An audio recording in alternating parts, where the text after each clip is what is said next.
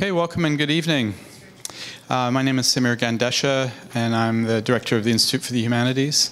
I'm also a professor in the Department of Humanities, and it gives me great pleasure to welcome you tonight to this dual award ceremony, first for the Mahatma Gandhi Annual Student Award and then also the Thakore Visiting Scholar Award. Before I go any further, I would like to acknowledge that this event is taking place on the unceded territories of the Coast Salish people, the Squamish, Musqueam, and Tsleil-Waututh nations. And so what will happen this evening is, first of all, I'm going to call Mr. Arvind Thakore, who's representing the Thakore family and the Thakore Foundation, to come up and present the Mahatma Gandhi Student Award. So, Arvind, please come on up. So, dear friends, welcome to the workshop, which is organized as a joint partnership between Institute for Humanities, Thakore Charitable Foundation, J.S. Woodward's Chair in the Humanities, and W.A.C. Bennett Library. The Mahatma Gandhi Annual Student Award was established at Fraser University in 2007. It is funded through the generous contribution of the Thakore Charitable Foundation with the support from the Institute for the Humanities at SFU. The purpose of this award is to recognize and honor those SFU students who, in the spirit of Gandhi's work, have been active in voluntary community service in areas related to peace, justice, and human rights.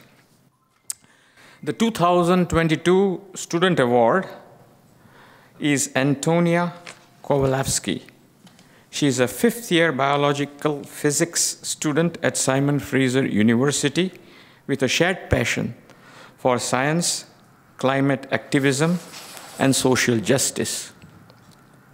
Her current role at SFU includes co-president of the Environmental Advocacy Club, Ban the Bottle, student representative on the University Reuse for Good and Circular Economy Working Groups, founding member of the Department of Physics Inclusion, Diversity and Equality Alliance, peer tutor for the Faculty of Science, and regular volunteer for science outreach events.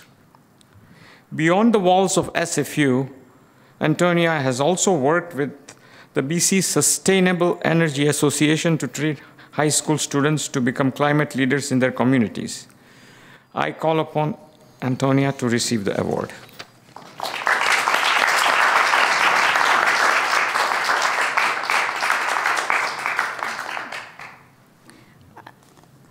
I would like to say a big thank you to the Thakore Foundation and the Institute for the Humanities for investing in the next generation through awards like these.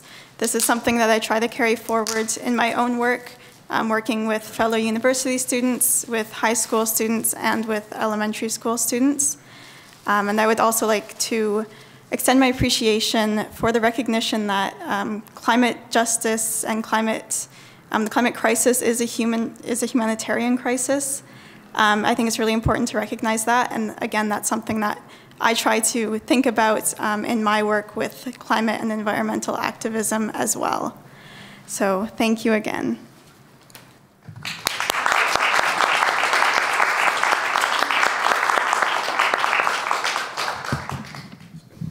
Thank you.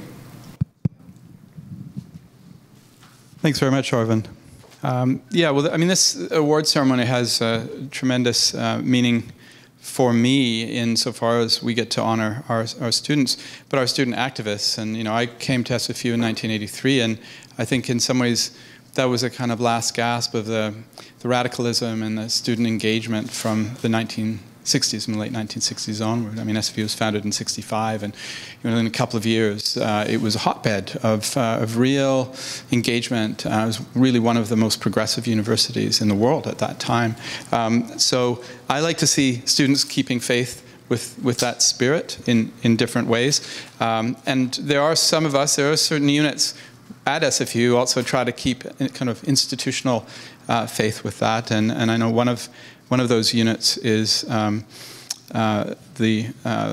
Woodward Center for Community Engagement that Am Johal is leading and is doing a tremendous job there, and we really are delighted to work with him at any opportunity. And we ourselves try to do the same, try to carry forward conversations that can be challenging and difficult, maybe a bit conflictual, but very necessary in this time of climate emergency.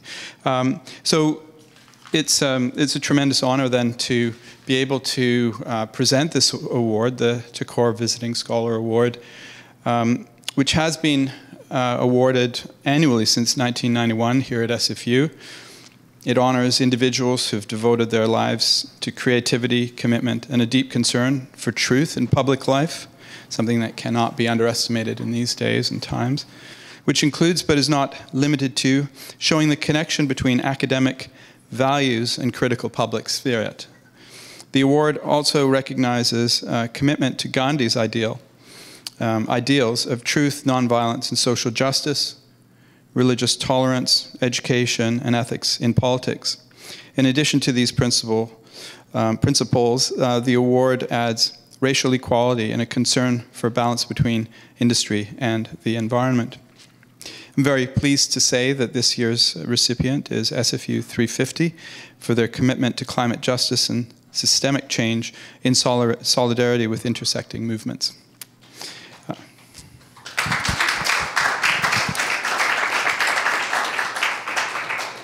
So just a word about SFU 350. I think all four representatives of the organization will introduce themselves when they come up to the podium. But just to introduce the organization, SFU has a rich history of student activism, to which I just alluded, and recent years have thankfully seen an upsurge in climate-related actions. SFU 350 is a student-led group dedicated to engaging the university in climate justice.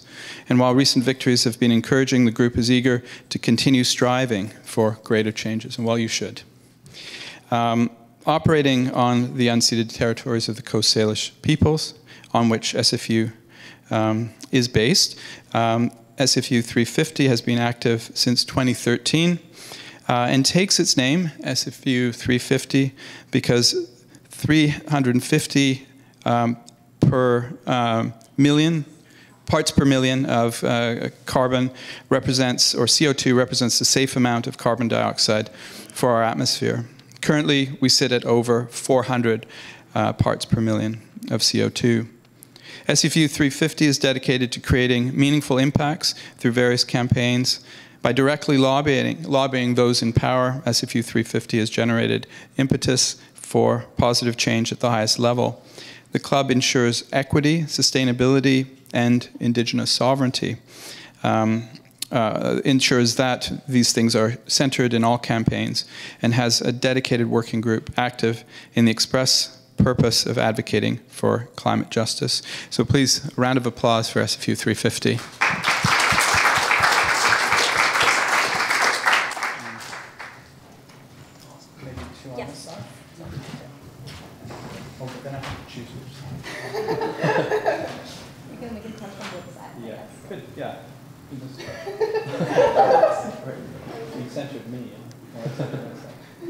Welcome, everyone. I don't know, I'm trying to decide if I should stand or sit with my colleagues from 350. For now, I suppose I'll stay sitting. Hopefully everyone can hear me okay. Thank you so much for this award. We're thrilled to accept it on behalf of 350. And I would also like to point out that none of our actions would be possible without those years of previous effort from many students at the university. As you said, the club is from 2013.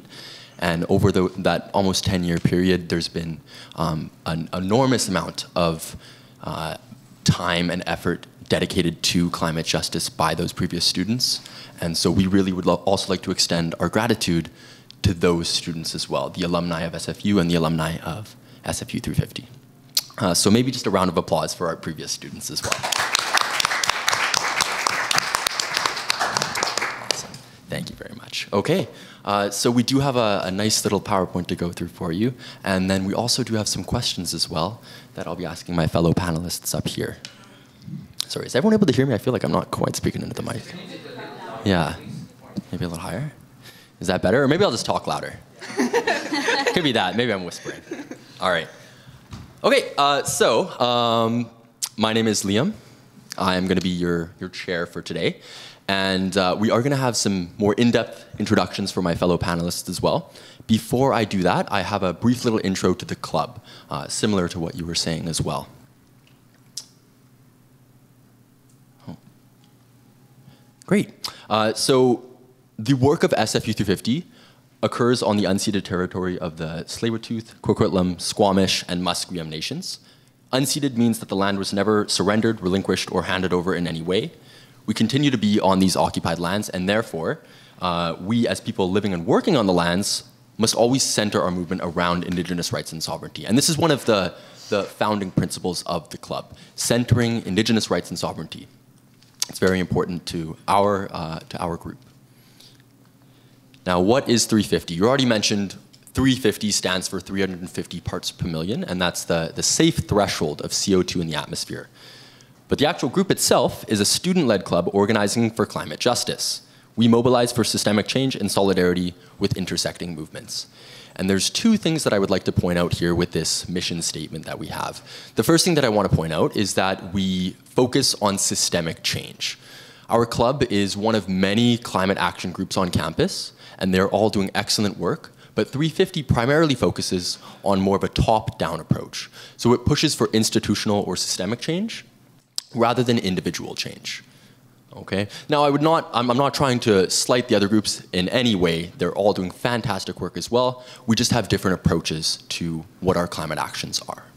The second thing I'd like to point out is that we work in solidarity with intersecting movements. So those groups that I mentioned, we actually do work a lot with them as well. So 350 is only one of a collection of climate groups, and all of these climate groups working together help to push SFU to make meaningful change. Your panelists for today are going to be myself, Liam Mackay. I am an environmental science student at SFU, and I'm one of the core leads of SFU 350. I'm also going to be your chair for today, so I'll be directing the discussion. And then I'll pass it off to my fellow panelists to also introduce themselves. Skye, would you like to go? Thank you so much, Liam. I actually might just take this out of the... It's perfect. Thank you so much for having us here today. Yes, briefly, my name is Skye No. I use she, her pronouns. I'm currently in my 5th year taking sustainable business at SFU, and I am our current co-lead of the divestment and reinvestment working group. Hi everybody, my name is Paige Hunter. I use she, her pronouns. I'm a resource and environmental management student at Fraser University, and I'm also the education working group lead. Hey everyone, I'm Pranjali. So the emphasis is on the first A, but you can call me whatever. I'm the co-lead for the social media working group, so I look towards the social media, graphic design, and editorial writing side of things. I'm in my 3rd year for communications and international studies. I'm really beyond honored and glad to be presented with this award, so thank you so much once again. Awesome. And maybe we have a quick round of applause just for my fellow panelists up here. Apparently we're doing lots of applauses today. Maybe we'll hold up on the applause for a while.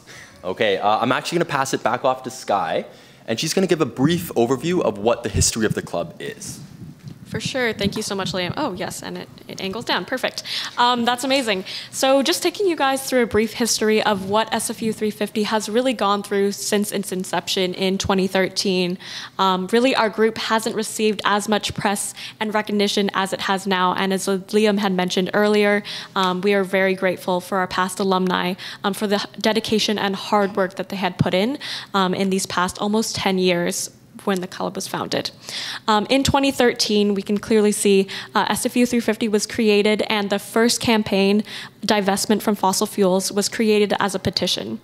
From then on, SFU 350 had hosted many events and also had its first meeting with the Board of Governors, where actually SFU 350 had signed on to the UN Principles of Responsible Investing.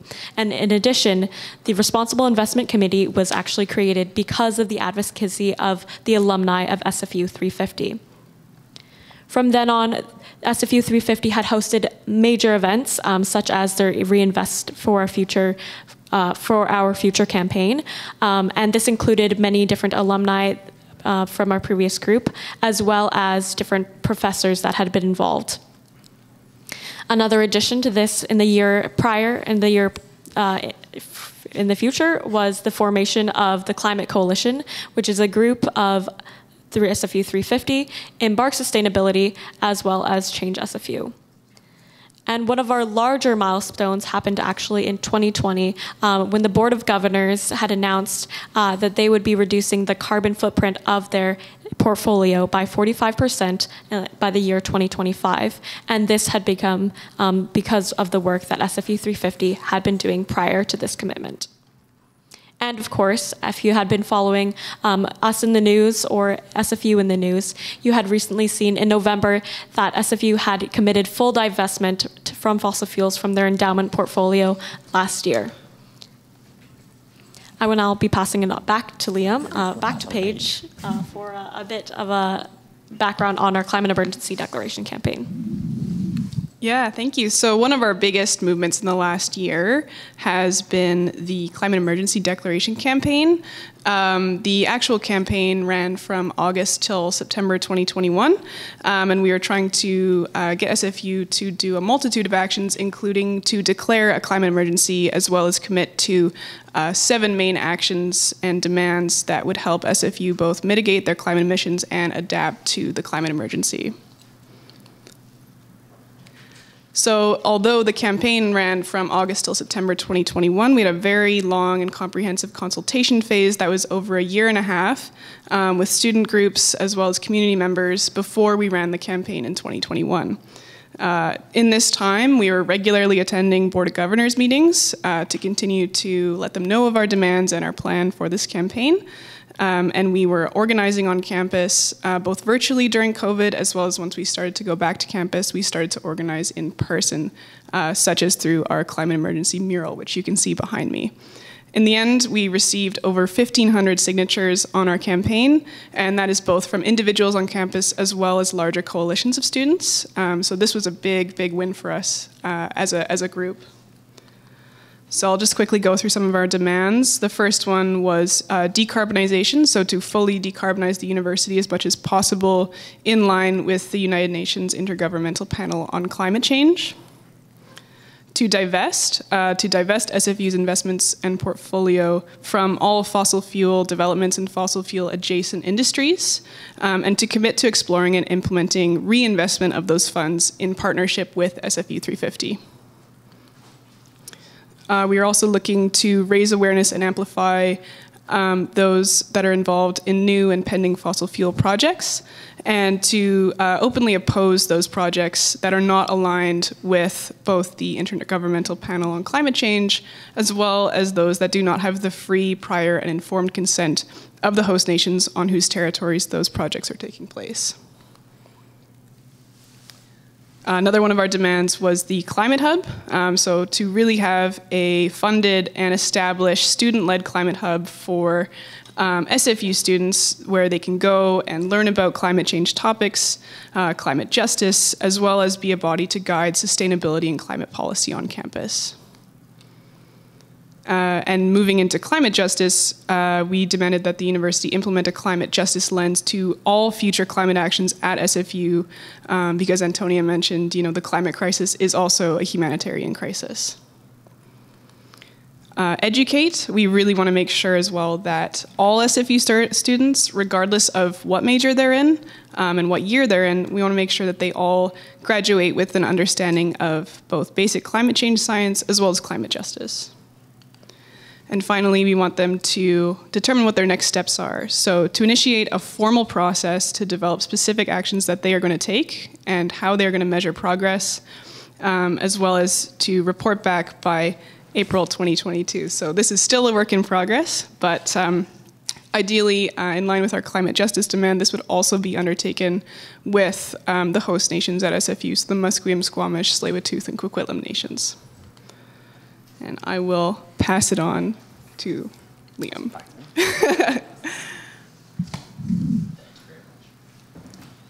All right, thanks, Paige, for that overview of the CED, the Climate Emergency Declaration campaign. Now, after this campaign concluded, which was last year, as you heard her say, in September, we actually restructured the club in order to push SFU to actually follow through on their commitments. So as Paige said, we did send this letter off to the Board of Governors, and we presented the demands to the Board of Governors. And as I'm sure you can expect, it takes them a while to get back to us. So it took them about 4 months or so to finally get back with a response. But actually, we're quite happy to say that they did vote for principled alignment with the demands of the letter. So SFU basically said that they agreed with our demands. And now it comes to us to actually push them to follow through, right? That's the whole purpose of the student body. So they agreed with the demands and they said, we like where you're going with this. But now, as students, we need to structure our club in order to actually make sure that they are accomplishing each of those 7 demands, and that the ones that they are on track to accomplish, that they're not slipping, that they're not falling back. So we restructured into working groups, as you can see up here on the board, and now we have 9 active working groups that are all dedicated to pushing SFU to follow through with these demands. So I'll briefly go through each of the working groups so you can kind of see how it works. As you can see at the top there, we have the social media group. The social media group, as the name suggests, runs our social media. But they also do a lot more than that. They do graphic design and op-ed writing, media engagement, pretty much anything involving like media of any form, the social media team handles. We have an education working group. And this working group is trying to make sure that every single undergraduate student graduates with an understanding of climate change.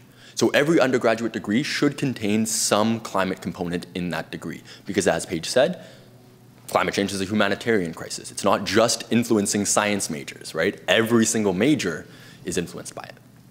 The Divestment and Community Reinvestment Group is focused on trying to get SFU to divest their funds from fossil fuels and to reinvest those funds into the local community.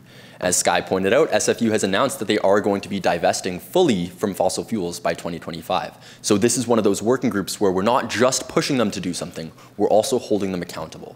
So the divestment group monitors the financial statements, makes sure that SFU is actually on track to fully divest and then to reinvest that money.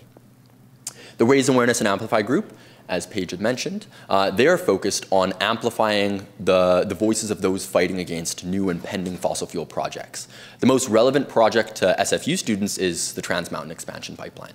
So this working group is mainly focused on amplifying knowledge about the TMX. So you'd be surprised how many students on campus aren't really aware of what the construction is on Ghilardi. They drive to school and they go, I don't know what that construction site was. Well, it's a pipeline being built right at the bottom of the mountain. And so this group is all about raising awareness about that pipeline, about fossil fuel projects. The decarbonization group is trying to ensure that SFU is decarbonizing their operations in line with those IPCC standards, with those Intergovernmental Panel on Climate Change targets. And this is another group where it's more of a monitoring group. SFU is actually on track to surpass their targets. We just need to make sure that they follow through with that, right? We monitor the reports, we check the emission reports, and make sure that they're actually following through on their commitments. The Climate Hub group is trying to establish a student-led climate hub on campus where students and staff and faculty and researchers can collaborate on projects together. The Climate Justice group is making sure that SFU is implementing a climate justice lens in all of their actions and policies. So anytime they implement a new climate-related action, we need to make sure that it is viewed through an equitable and just lens. The ad hoc group works on short-term ad hoc projects. Sometimes other groups will come to us with a request for a letter of endorsement or something along those lines. So the ad hoc group will quickly get together, they'll draft up the letter, they'll send it off, and then they'll disband. So it's really for those short-term projects. And then finally, there's the core leadership group, which is myself and a few other people. And we handle more of the administrative stuff, so room booking, grant writing, all that sort of stuff, all the fun things, right? So that's the current structure of the club. It is kind of complex, as you can see, but we have quite a few students who are very passionate about this work, and so it works well. Because if you have a student who's not super interested in all of these things, they can only join that specific working group if they choose. For example, we have students who are business majors and they're really into the financial aspect of divestment. So they can join the divestment group and they can attend those divestment meetings and push for SFU to continue on their divestment path.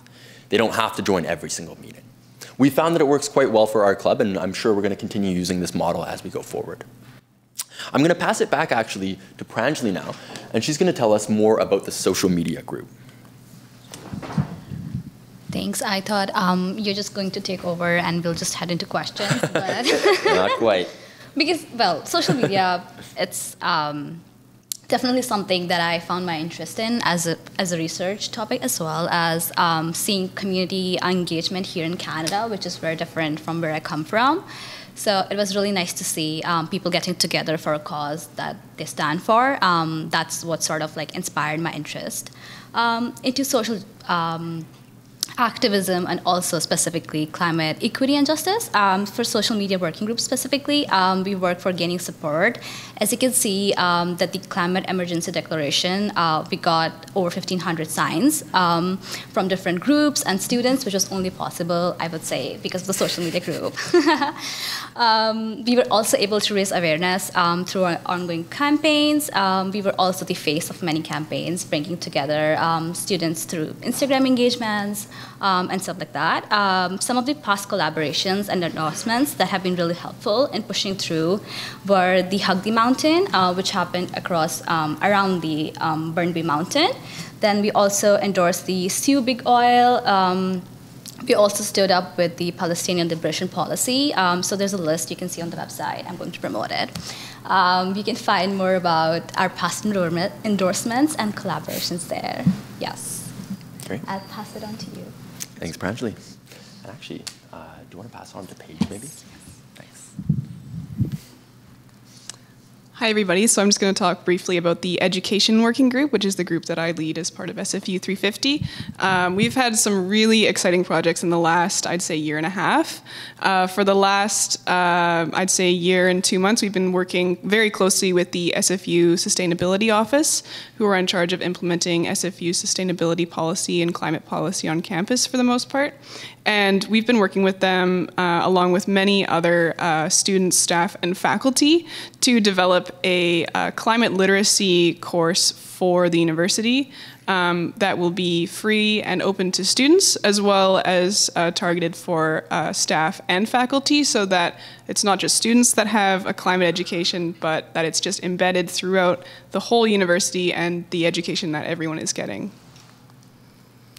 And another project we were working on that we recently started, we're working with Embark Sustainability, which is a student-led and student-supported, as well as a permanently staffed organization on campus with a lot more funding to install a more static climate education board for students who we aren't necessarily able to reach with some of our other programming. And this will have info on events, climate change courses, campus environmental groups that students can get engaged with, as well as graphics and basic information on climate science. So we can't be everywhere all at once, so this is kind of our method of reaching those students that we may miss with some of our engagement. Perfect. Yeah, I will be talking a little bit about community reinvestment, which is the working group that I currently co-lead. So after our divestment campaign was kind of announced as a victory, ongoing in the background before the divestment campaign had even been announced, we had been working on a actually tri-university-wide campaign called Community Reinvestment. And we have been working with CJUBC, which is Climate Justice UBC, as well as Divest UVic, which is the student group on campus at the University of Victoria, on a joint campaign around community reinvestment. And this campaign really entails the what's next of divestment. So after institutions like SFU have declared that they will divest by a certain timeline, where are we going to move that capital, and who is going to be impacted by the capital that we are moving? And this campaign really ensures that the local community and social and environmental impacts are really benefiting from institutional money, such as through the SFU's endowment, as well as through UVic's endowment, and hopefully as well as UBC. And this actually potentially looks like investments such as looking into cooperative housing, into renewable energy products, into local food systems. And this isn't really a new idea. Impact investing and local community investing has been done at scale for a number of years. However, institutions such as universities haven't really bit the bullet in terms of joining in to this type of investing.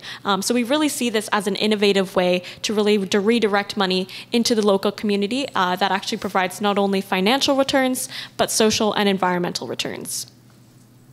And so really briefly walking through, we have a lot of demands, as you can see in this club. And we have another set of demands for you here today with the Community Reinvestment Campaign. So really, we had drafted these demands, and as they are not fully into our hard launch yet, so we did a soft launch early last year. These are currently being reworked and worked on again because, as we want to know, the students are really at the core of what we want to see incorporated into these demands. So we are currently working on student consultations. Our first demand really looks at how we can embed environmental and social impacts into the investments of a university. And while this is very vague, we have been kind of consulting with industry professionals to be able to really incorporate this ask into what our current conversations with the SFU's Treasury is looking at. Our second demand is really looking into creating a new asset class, and this is the exciting part, to really contribute working capital into a new fund that would be able to fund community reinvestment projects, like I had mentioned at the beginning. Our third demand discusses how we really need to consult with the Indigenous peoples that our schools reside on when it comes to where this money goes. Our universities are situated on unceded territories, and this really means that when we are making any sort of financial decisions, that these projects and these initiatives that we are funding through our endowments should not be actively harming the communities that we are residing on their territories. So this is a core piece of our campaign.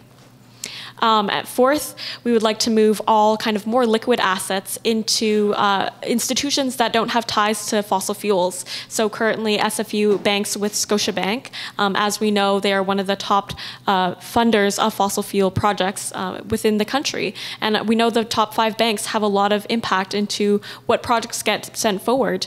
So we would really like to see the university, as well as other groups on campus, such as the student union, bank with more progressive institutions such as credit unions. And lastly, we really want to share these findings with other institutions. This is a relatively new idea when it comes to institutional investing, and we really do believe that with these asks, and hopefully as they move forward, we'll be able to kind of increase our impact exponentially as we're able to share with other groups across campuses, across the country, and hopefully across the world as well. And so upcoming, we have, as I had mentioned before, student consultations, as really the students are the forefront of our campaigns. And we really also wish to include their notions and their demands into our current working demands. We also are working on an info session with professionals within the field of impact investing that will be able to share their findings from the impact investing field into the institutional investors, such as SFU's Treasury. And lastly, we have kind of ongoing engagement with the Treasury at SFU, and we have a very good working relationship with them, which is always very positive to see. And I will pass it on to Liam. Sure. Thank you to all 3 of our panelists. So that really was just a brief intro to 3 of the working groups. As we said, we do have 9 others. Now, we're not going to go through the remaining 6, but hopefully you get a taste of what they are like. Each working group has their individual demands, their individual goals that they're working towards, and they do that through separate campaigns, but we're still a large collective. We work together, we support each other, and we make sure that all of our individual campaigns are collaborating wherever possible. On the screen up here, we also have some ways that you can get involved. Now, if you are interested, there's a few options. Not many of your students here, I'm assuming, so we probably can't really join the club, but you can definitely follow our social media for those updates, and I'm sure Pranjali will have some exciting things coming down the pipe.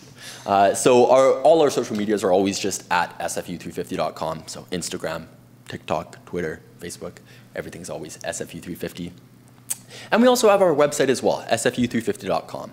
And on that website, we have tons of information. We do have information about our past campaigns as well, previous actions we've done, previous endorsements that we've provided for other groups, really just a bunch of information about everything the club is doing. Now, I have some questions for our panelists, and hopefully they're going to be able to give us some answers for these. I do have a few questions that I'll go through, and then we'll give a chance for the audience to ask some questions as well. So my first question is actually going to be for Skye. We'll start with you. And the question is, what has been the biggest barrier to climate activism within a large institution like SFU? Yeah, for sure. Thanks so much.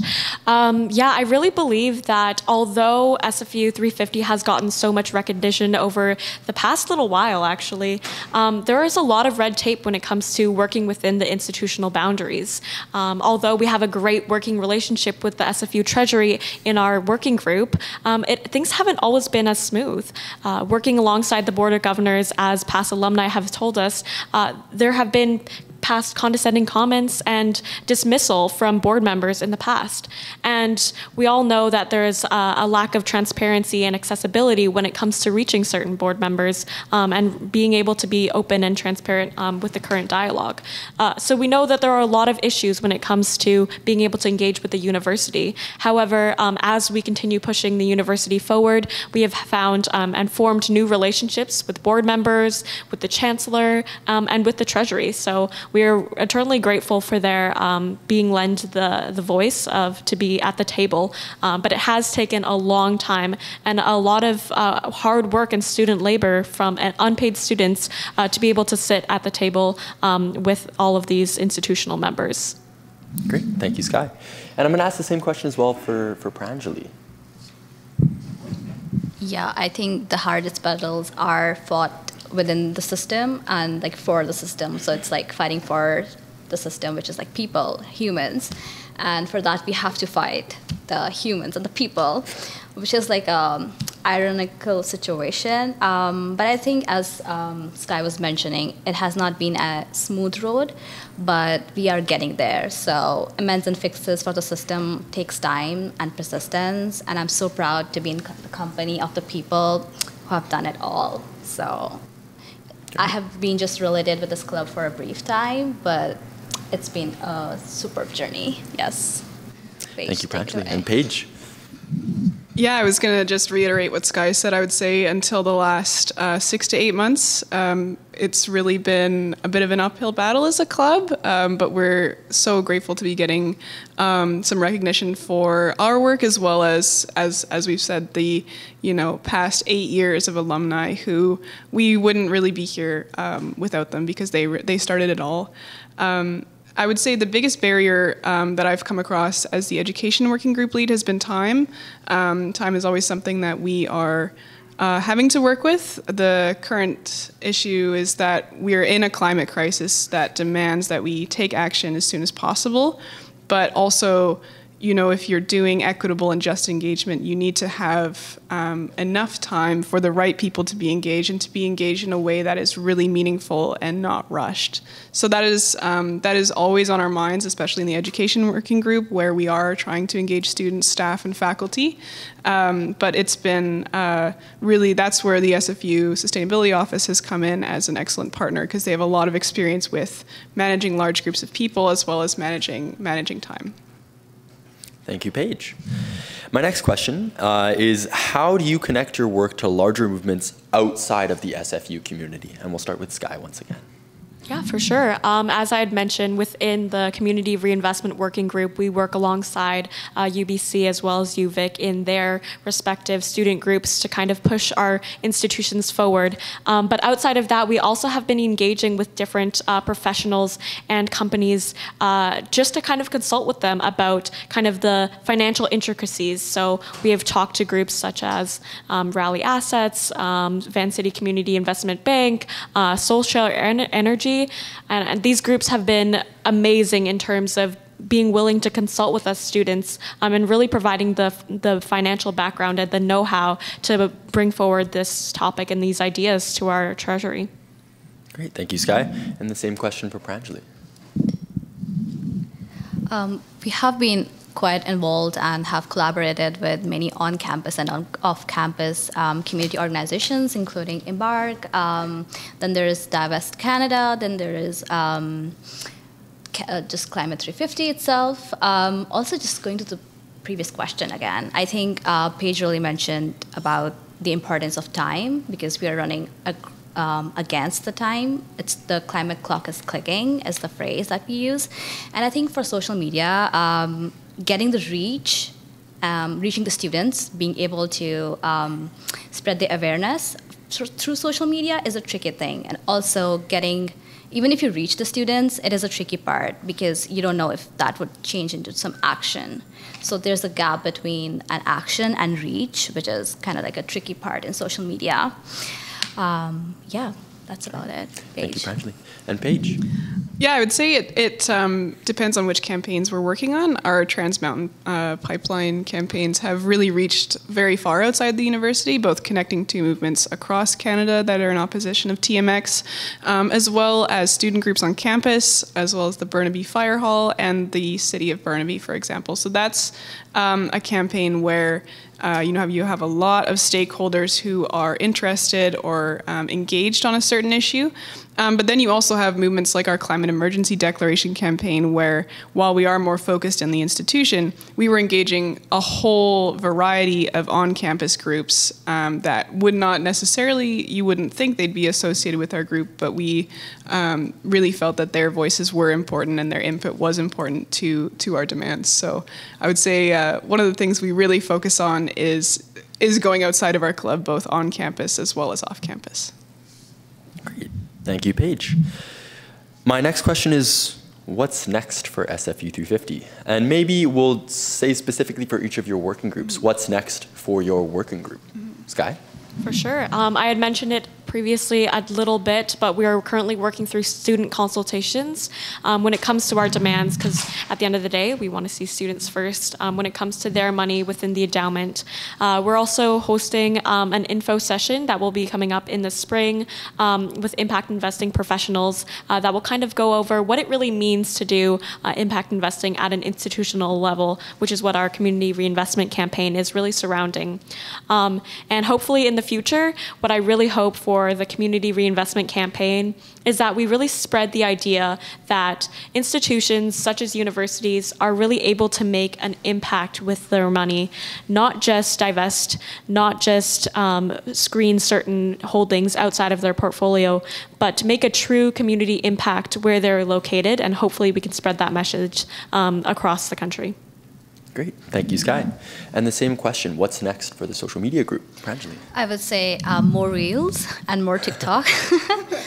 But basically, just having all these campaigns out on our channels, getting more people to know what we're up to, and we're just the face of like SFU 350. So I think we will be, working on that essentially, and also getting to activate the inner activism in the people. That would be our main role. Yes. Great, thank you, Pranjali. And Paige, what's next for education? Yeah, I think that the climate literacy and sustainability education course that we are co-developing with SFU Sustainability, that is a multi-year engagement that we are conducting with them. So that will be something that we'll be working on for at least the next 2 years. Our project with Embark is sort of has a timeline for this school year, so hopefully we will have some kind of more creative or artistic climate education board for students in the Student Union building on campus by April is the timeline that we've set for ourselves. As well as we have had some interest from higher level SFU administration to develop a database of existing SFU courses that are related to sustainability, climate communications, climate science, and many other like climate and sustainability related topics. So we're really excited to potentially be working with them on that to make sure that all students, regardless of their major, know how they can learn more about these issues, how they can take action on these issues. And we're always striving to meet students that we haven't met yet and to get them to understand more of the climate literacy and education skills that we want to pass on. Excellent. Thank you, Paige. Can we get one more round of applause for our panelists there? Thank you for your answers. Now, at this point, we actually would like to open up the questions to the audience. I do have a few more questions prepared that I didn't tell them about, but we'll open it up to the audience first. And if you have anything that you'd like to ask, now's the chance. Yeah, for sure. Well, thank you very much for your presentation, and thank you for all your work and for your activism. I think it's really important. There was something that I kept waiting for through your presentation, and it's an element that I think could be very profitably infused into what you're doing and integrated into what you're doing, which is indigenization. We're on this land. The people on this land are the keepers of this land.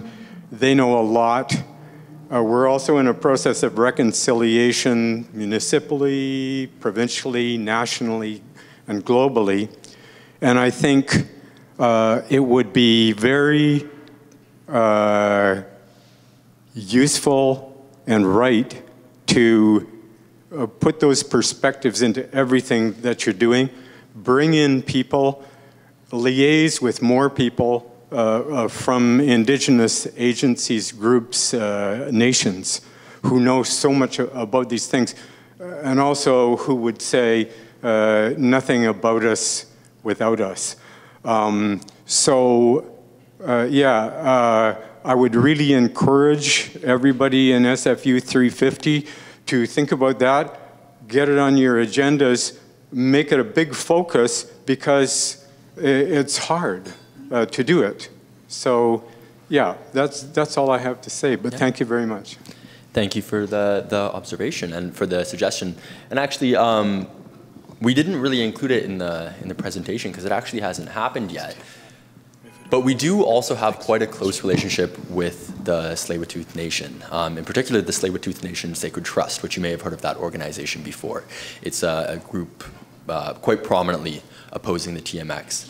And actually we did have a very exciting conference, like week-long festival type of event that we were going to be putting on this September. Now, unfortunately, that was delayed, so hopefully we'll be able to do that in the following semester in the spring. But the points that you raised are excellent, excellent points, and I feel like there's always more that we can do to indigenize our groups and to incorporate that knowledge.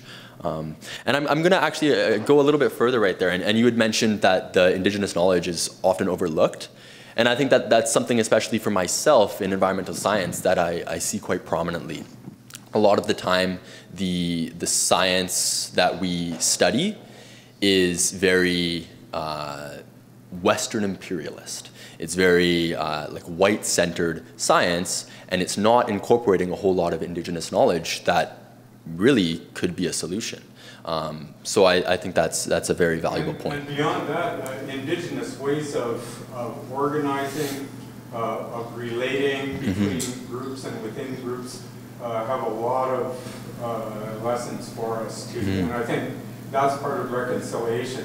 That's the part where we really learn a lot, an amazing amount, just by integrating what we do with and associating with Native activists, and there are something. Yeah, so for sure, once we have this conference planned out, we'll be certainly publishing it on our website and sending all the information out, and we hope to see some of you there as well, once it actually happens, hopefully in the spring. I was incredibly impressed by the work of your organization going back to 2013, but especially with each one of you. You speak so knowledgeably and with such eloquence about the work that you've been doing. Just kudos, you know, and very proud to present you with this award. So I think you really hit the nail on the head when you talk about the climate crisis as a humanitarian crisis, and one that entails a social justice response. It's not a technical or technocratic response. I think this is exactly the point about indigenization. And I think it's really good to be focused and, you know, very much aware of the fact that we at SFU are based on unceded territories, and so there's a real need to engage with the nations on whose territories we're on.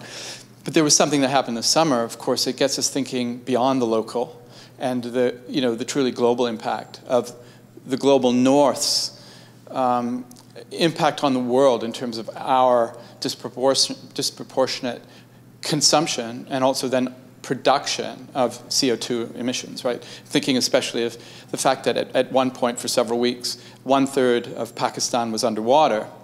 Pakistan produces something like 1% of the world's carbon emissions. It might be less even, actually. Might be less, yeah. But it's a fraction of the kind of impact that that country has experienced and will continue to experience. So my question specifically, and I was really impressed about this discussion of community reinvestment, and you're looking to the local, which is great, but is there any kind of discussion of the need for justice at the global level, kind of reparations from the global North to the global South, and ways of clearly and concretely engaging in remedial action and sort of strengthening the resolve and the resilience of these societies to actually be able to continue to exist. Mm-hmm. Yeah. I can want to jump in? Sure. Yes. Thank you so much for your question. Yeah, very eloquently said, and it's something that I think we all think about.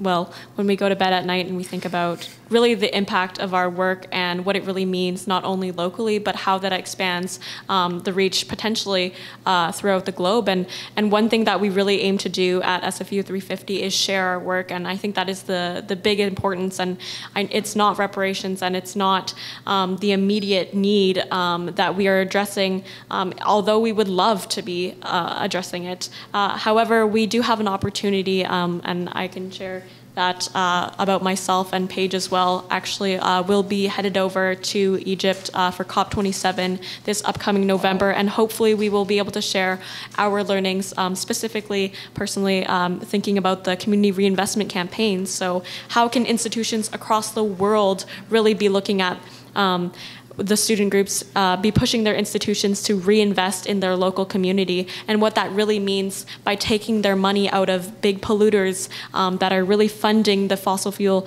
really funding the climate crisis, and how they're able to take that money and really put it into local benefits, no matter where they are located in the world.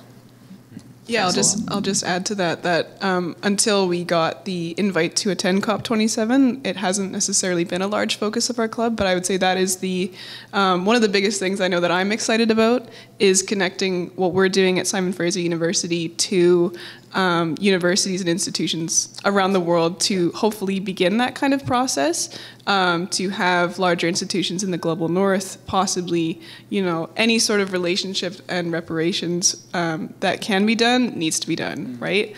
And so I would say this is a really exciting opportunity that we've, just been exposed to and are just starting to think about. So it's an exciting time. Great. Questions? Yes. We want you to be on the video. Yeah.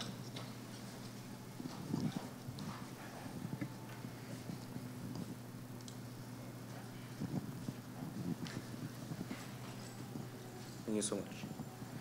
I'm really impressed for what you guys did, and for me, I just have one question. I think, because I'm a student myself, I always wonder how do you guys? Because you talk about the social media. You guys talk about to get more views and more clicks, but how do you guys find a balance between promoting what you want, and then at the same time attracting the people as many as possible? Because I usually find that's a really difficult task. So I really wonder how you guys did it. Thank you. Thank you so much for the question. I think I can speak to myself, whenever I've taken the leadership role, we haven't posted anything for the clicks. We don't promote any brands, or we haven't done any brand endorsements. It's just community-based organizations, events that we promote. I know it can be hard, and that's also part of my research interest.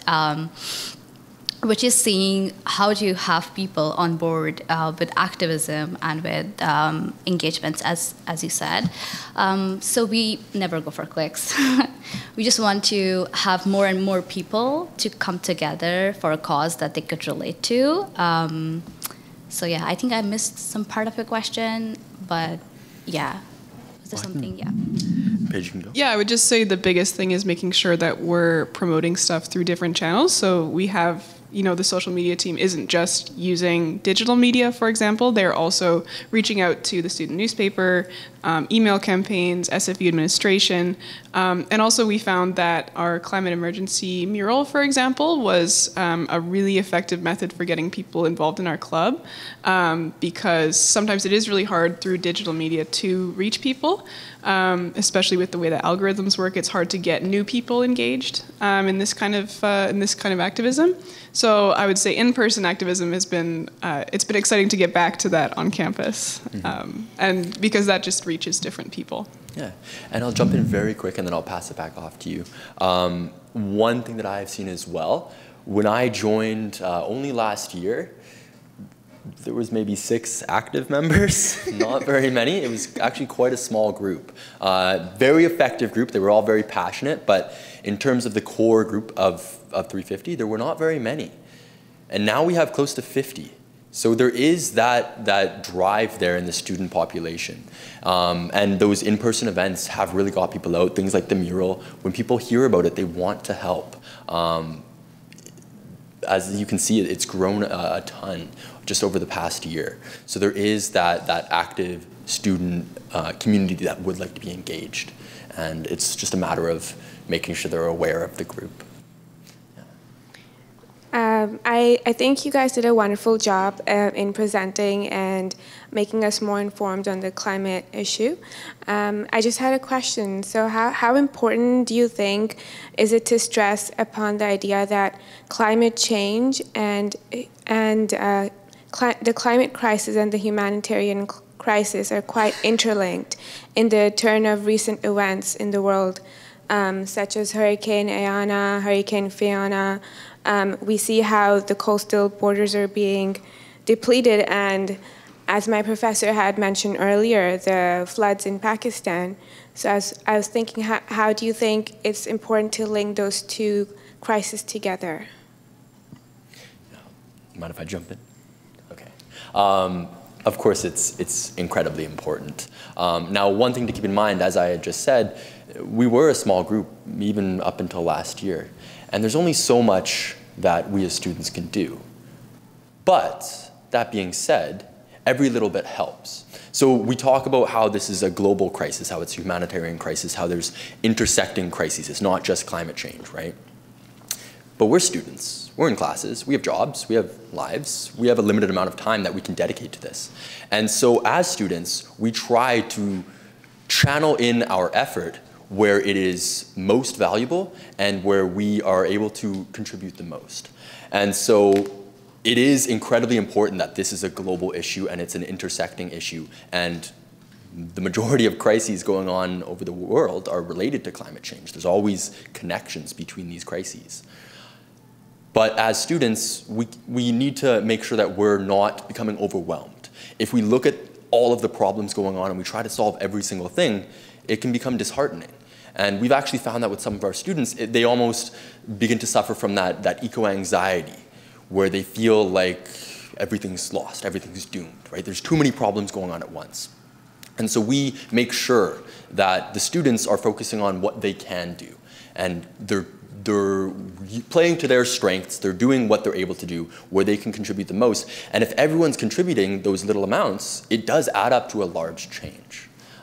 So I know this was kind of a roundabout way of answering your question. It is incredibly important. But it's also important to center yourself and to recognize that you individually might not be able to change everything, but every little bit that you do is going to contribute to that change. Thank you. For sure. Any other questions from the audience?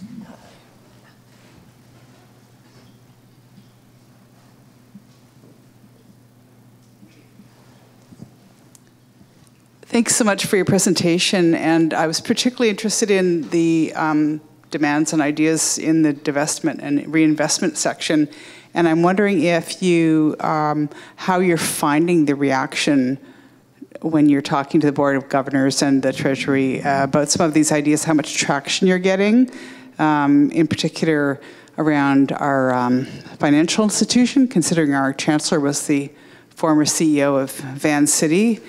Thought maybe there might be some alignment there. And also, I'm curious about whether other institutions in Canada or elsewhere are investing in social enterprises, particularly co-housing and cooperatives.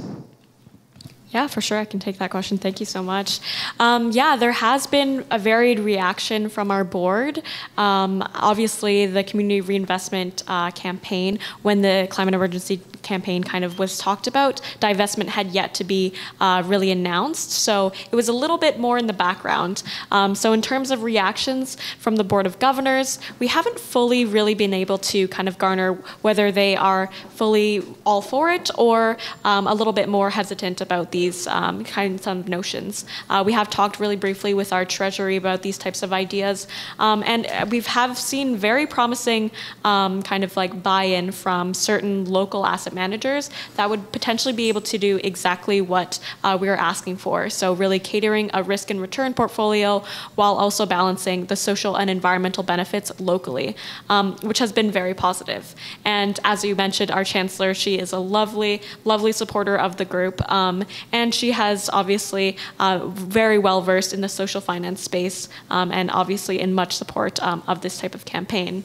In terms of if other institutions are doing a sort of similar idea in terms of community reinvestment, we haven't actually been able to find too many other groups, especially within Canada, that are doing something similar, especially at the university level. There are certain labor unions that do somewhat of a similar idea, but this is kind of a very new and up-and-coming thing, especially within the institutional level. Thank you. Thank you. I guess I'm just looking at overall, I was involved in the environmental side of the pulp industry and so on. And with the present financial situation and the present wars going on, and what do you see, because you are in the student body, do you see that the students are discouraged and not participating as much as they were, say, maybe 5 years ago or 10 years ago? Or are you seeing that there is a reaction against this and there are more students trying to worry about this issue and coming in the forefront? I would like to know.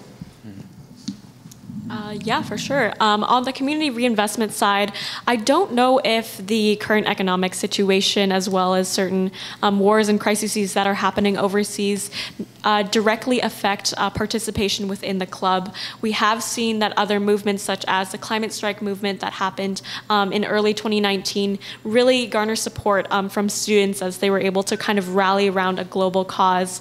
In terms of the students' thoughts on what the current ongoing situation is in terms of a potential recession, we have yet to know how that is kind of related to their participation within the club. But if you ask my personal opinion, not very hopeful. Yeah, and I can speak to this as well. So I had mentioned that last year it was a very small group of folks in the club, and now it's grown quite a lot. As I said, close to 50 active members, 150 members in the club. So that's not including the 100 members who maybe aren't as active. So it's quite a large group now. And I've seen two things in that time period. I've seen that the general student body is experiencing a little bit of that hopelessness, a little bit of that eco-anxiety, and that greater anxiety as well about the economic situations, about the humanitarian crises around the world, about the political policies in the States, about everything that's happening, right? There's lots of reasons to be upset. But I have noticed that when students join groups, it helps. That eco-anxiety is greatly alleviated when they're feeling like they're actually making differences. And so even though Sky jokes that she's not very positive. I would say that about the economic situation. I would say that Sky is actually, generally speaking, quite positive. And many of the members of 350, I'm contradicting her, but many of the members of 350 are more positive than if they were just reading the news and seeing everything that's going on and not feeling like they were taking any action, and if they were feeling helpless. So there has been a change, a noticeable change over the recent years. Because of everything going on, many students do feel hopeless. They do feel like things aren't going to get better. But if they do take actions, if they join groups, if they paint murals, if they march in rallies, they find that makes them more positive, more optimistic about the future. That's kind of an unspoken positive as well. We don't often mention that with 350. We talk about all of our other actions, all of our other campaigns, but we don't often mention the student benefit as well. Right? Having students join the group and feeling like they're making a difference is also beneficial. Yeah, I would just add to that. Over my time in SFU 350, as we've gotten back on campus as well, I would say there's been definitely more of a transition towards hope. Because now that you're back in person, you can see the faces of the different student groups on campus, for example. And I would say that there's been a lot more acknowledgement of how interconnected a lot of the work that we're doing is, for example.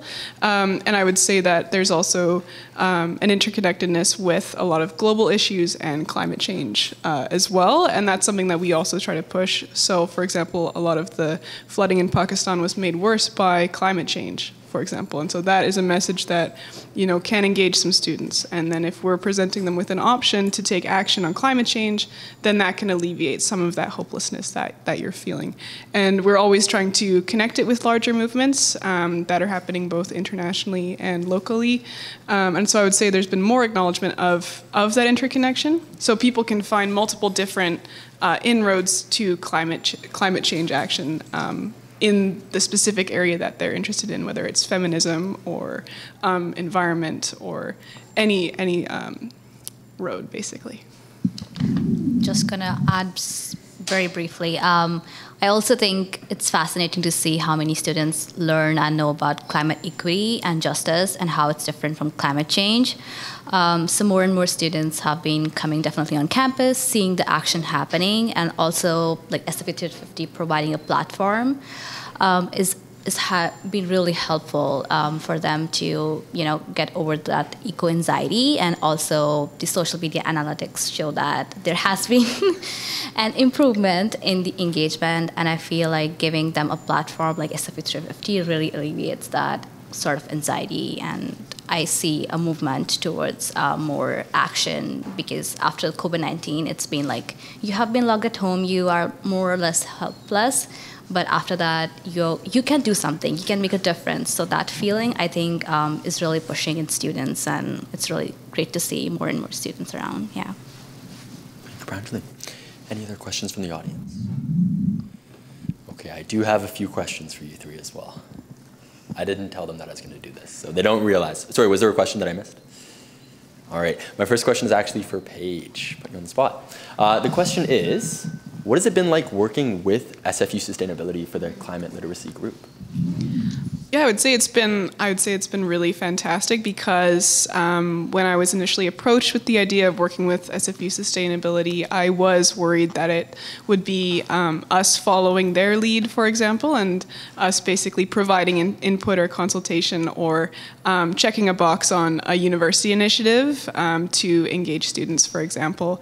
But it's been really fantastic working with some of the staff at SFU Sustainability, because it is more of a partnership, and that has been, it was unexpected, but I am so excited about that relationship, because when we're in meetings, for example, with other student groups in SFU Sustainability, everyone's sitting at the same table. We're all, looking each other in the eye, and they're really wanting to know what students want. So I would say it's been a very pleasant surprise working with the Sustainability Office, for sure, and I'm excited to continue working with them in the future. Awesome. Thank you, Paige. My next question is for Sky. It's a similar question, actually. So you had mentioned that the Community Reinvestment Group is working with organizations like SoulShare or other like financial groups. Have you found that it's easier to work with those groups than with SFU, or have you found there's a similar level of red tape and bureaucracy involved? I actually found that through our consultations that it's been quite easy to get a hold of and engage with these different professional groups, whether this is local impact investing firms or it's social enterprise like Social and Energy. We've been able to reach out to and speak with the C-suites of many different companies, which has been quite nice to kind of be involved in the process. And then these people are very, very busy, and they're very open and receptive to students, asking them questions about impact investing and how an institutional lens could be applied. So in some ways or another, there has been a lot of less red tape for certain people that we have reached out to within the professional sphere. Great. Thank you, Skye. And my third question is for you, Pranjali. And you had mentioned earlier, somewhat jokingly, that the what's next for the social media group was more Reels, more TikToks. So I was actually gonna ask about that a little bit more. Would you say that the social media team is focusing more on those sort of like short video advertisements almost for the club, as opposed to like the static posts on Instagram and Facebook that we did in the past? Yeah, thank you for the question. I think there's a lot of static posts in our feed already, and it's about getting the reach for the students. It's about educating them. It's about the awareness. So we have to like take up the tools. Like TikTok, I know there's algorithms. I know there's advertisements, and there's all those bad things. But it's important to reach the students in the way that they are best reached out to. So I think, yes, we'll have more TikToks and Reels, but this does not mean we'll not have posts. But this does not mean that we will not be informative, and we will just continue creating awareness, even if that means through TikTok, and short video platforms do help to get that engagement or get that attention. That's very important for the movement like this. Yeah. Excellent, thank you, Pranjali. So that is actually the conclusion of our Q&A period, unless there's other questions from the audience? No, wonderful. I think this is a really good time to switch gears a bit and have a more informal discussion over food. It's always nice to have a bit of food. So just to wind up, I'd like to congratulate Antonia again. Well done for the Mahatma Gandhi Annual Student Award. And again, congratulations to SFU 350, in particular to Liam, Skye, Pranjali, and Paige. Wonderful presentations this evening, and congratulations again. And this is, of course, on behalf of the Thakore Foundation, the Institute for the Humanities, the library, and J.S. Woodsworth Chair. So thanks a lot for coming, and look forward to more conversation over food in the back there. Excellent. Good night. Thank you. Thank you. Thank you for having us.